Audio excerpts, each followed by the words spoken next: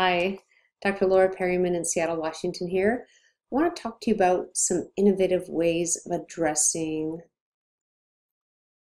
dry eye disease. My favorite topic.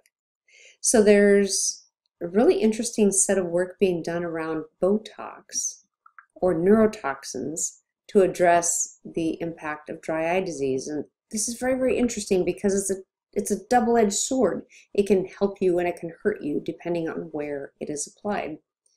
We know from the peer-reviewed literature that Botox applied to the crow's feet area is actually uptaken by the lacrimal gland. But it limits your lacrimal gland output.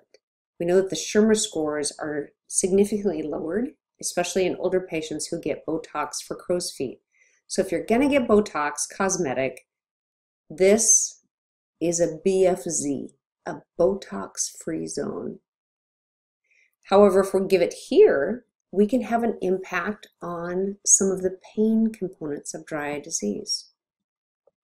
And in the context of superior limbic keratoconjunctivitis, there's some really interesting work being done by Steve Flugfelder and Dr. Gumus, and what they showed was that just the tiniest little bit applied to the pretarsal orbicularis can reduce SLK and filamentary keratitis.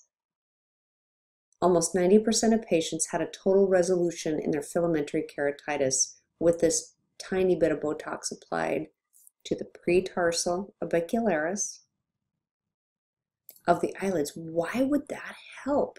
Well, what you're doing is you're reducing the friction between the back surface of the upper lid and the cornea, and that friction is like a peeling type response that you see on a Christmas sweater, right? Where you get those funny little balls all along the sweater.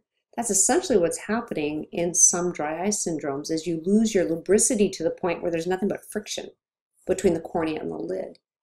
And when you reduce that friction component with Botox, there's less rubbing on the cornea, and we think that's the mechanism as to why filamentary keratitis improves.